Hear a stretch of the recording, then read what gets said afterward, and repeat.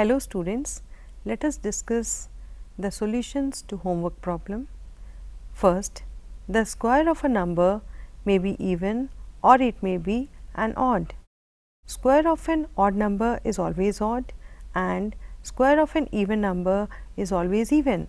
For example, 4 square is equal to 16 is an even number and 5 square is equal to 25 is an odd number. Hence, it is not a statement. Second sentence, it is an order. Hence, it is not a statement. Third, it is false because the product of -1 and 8 is not 8. It is -8. Hence, it is a statement. Fourth, it is true that sum of interior angles of a triangle is 180 degrees. Hence, it is a statement. Fifth sentence, it is a windy day. It is not clear that about which day it is said. Thus, it can't be concluded whether it is true or false. Hence, it is not a statement. Now, students, let us study about new statements from old. We now look into method for producing new statements from those that we already have. An English mathematician, George Boole, discussed these methods in his book The Laws of Thought in 1854. We shall discuss two techniques.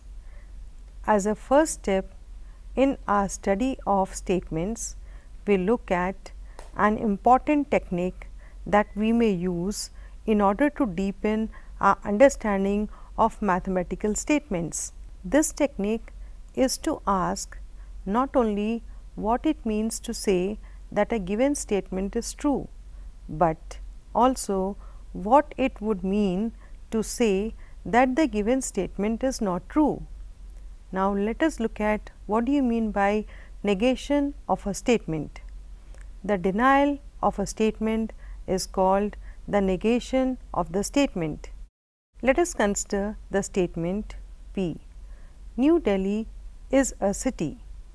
The negation of this statement is, it is not the case that New Delhi is a city.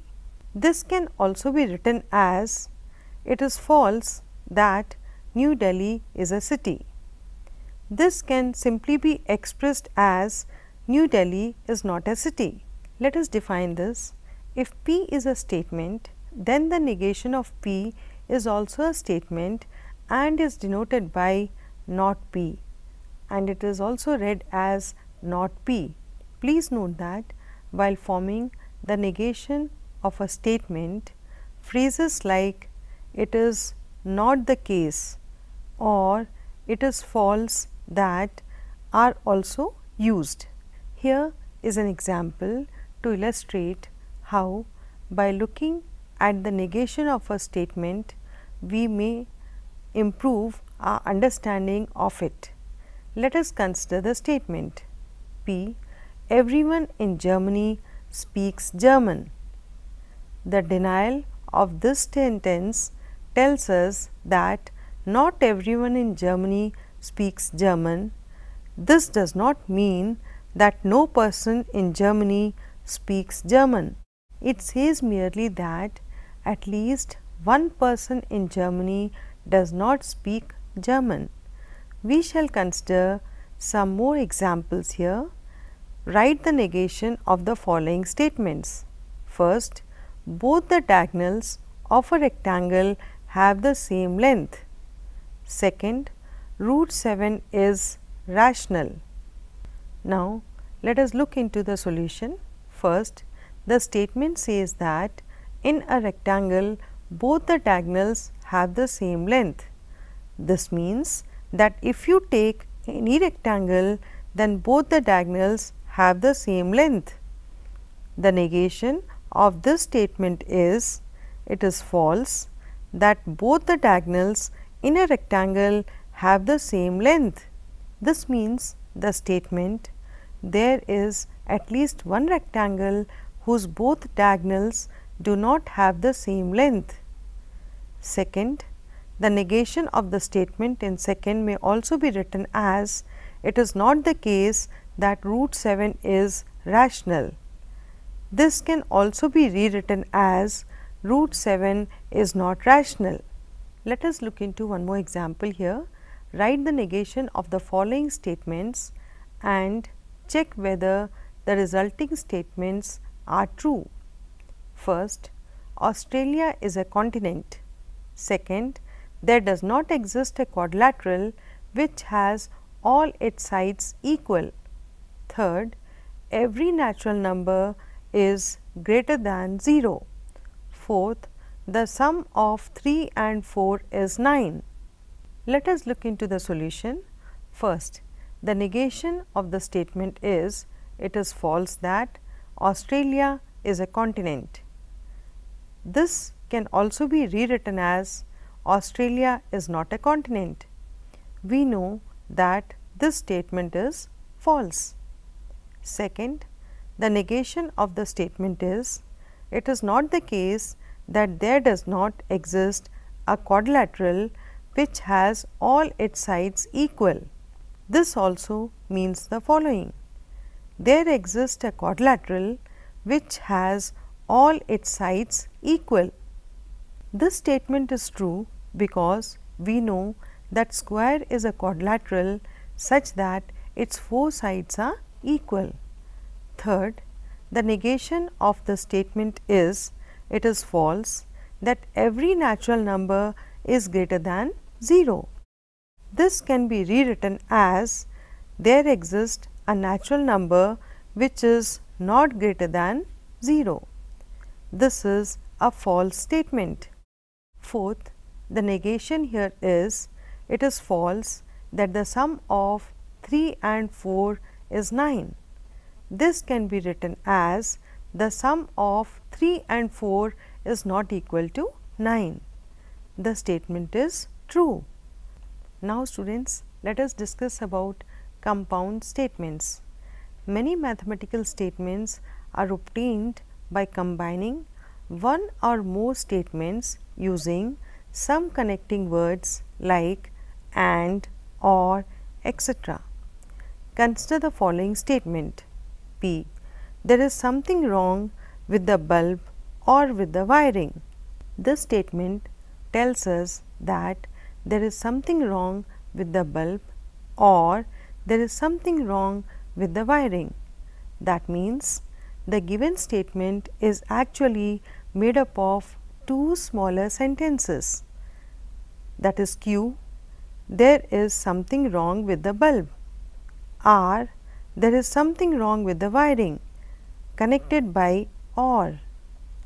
Now suppose two statements are given as below: P, 7 is an odd number, Q, 7 is a prime number. These two statements can be combined with and, can be written as R, 7 is both odd and prime number. This is a compound statement. This leads us to the following definition. A compound statement is a statement which is made up of two or more statements. In this case, each statement is called a compound statement. Let us consider some examples. Example 1. Find the component statements of the following compound statements. First, the sky is blue and the grass is green. Second, 0 is a positive number or a negative number. Let us look into the solution.